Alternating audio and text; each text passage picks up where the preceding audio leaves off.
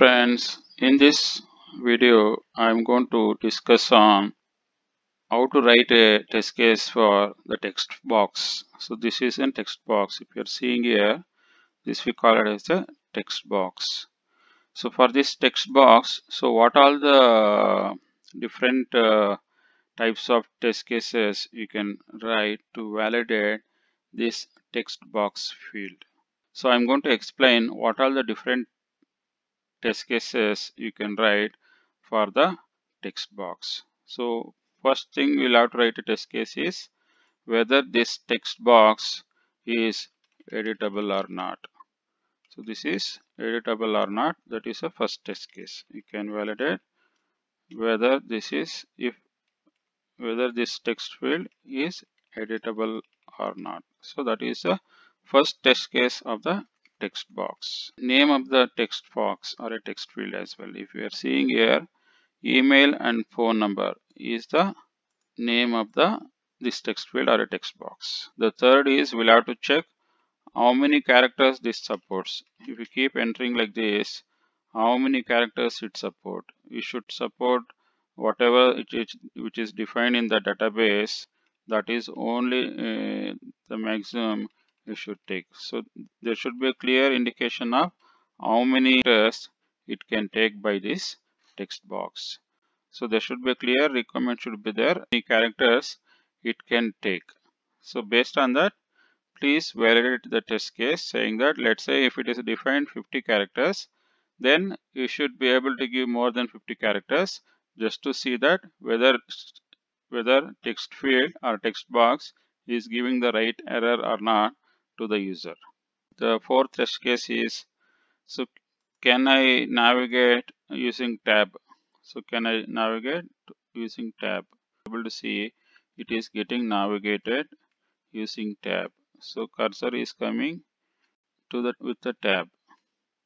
See if you can see here, see it came, it went with the tab. If you're seeing here, just see one more time. So all the text fields, so this I completely operated using the keyboard. So where using keyboard with the tab functionality, you should be able to set the focus for the text field or a text box, and you will have to ensure that the tab functionality really works for the text box functionality. And also you should also see the text field or a text box which we are talking about. Whenever we are trying to type here, these are all coming in the left side. So this is called as a left alignment. If I'm typing this side and if it is coming on the right side, then we call it as a right aligned. So we'll have to validate the alignment of the text which is in the text box or a text field, or also whatever the locations you have set the text box or a text field, if we have set it as a center or a left, then appropriately this text field or text box should align. That is another test case. Now let's move on to understand what are the colors this text box is having. So in this we have a white background color.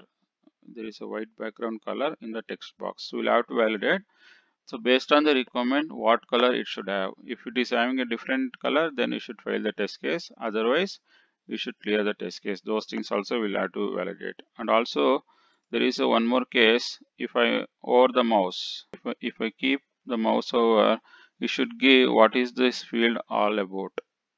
So that is a usability testing perspective. Look like in the Gmail they are not implemented. When I select it like this, I should get a pop-up saying that this is the field that is not coming here. See if you can see here, it is not coming here. That is another text case you will have to validate. And also you can check the properties. So there are various properties which are assigned for the text field or text box. For the given field, if somebody is defined the text box or a text field, whatever you entered, it requires to be saved in the database, then add up the test case as well. So the text box or a text field should have saving mechanism, as and when we enter the data and click on save button, whatever the value entered in the text field or text box should get saved in the database. Next case is, if whatever you type, if you select and if you say copy, you should be able to copy, and you should be able to paste also whatever you copied from some other place. This is also test case you should write for the text box or a test field. What you enter something, then copy that, or you copy from some other place and paste it to this text field or text box, you should be able to take that. Currently this email ID or phone number field is enabled where I can test it. Let's say in certain situation it is just meant for displaying purpose, that field is for read only purpose, then you should be deactivated, or where it should not allow you to enter the values. I hope you can write on your own whenever you get the next opportunity how to write a test case for text box. Hope you enjoyed this video. If you like this video, please click on the like button. If you are visiting for the first time Testing Shala YouTube channel, then please click on subscribe and bell notification so that all our future videos related to software testing will be in your inbox. That would help you to enhance your software testing skills. Thanks for watching this video. Bye for now. Take care.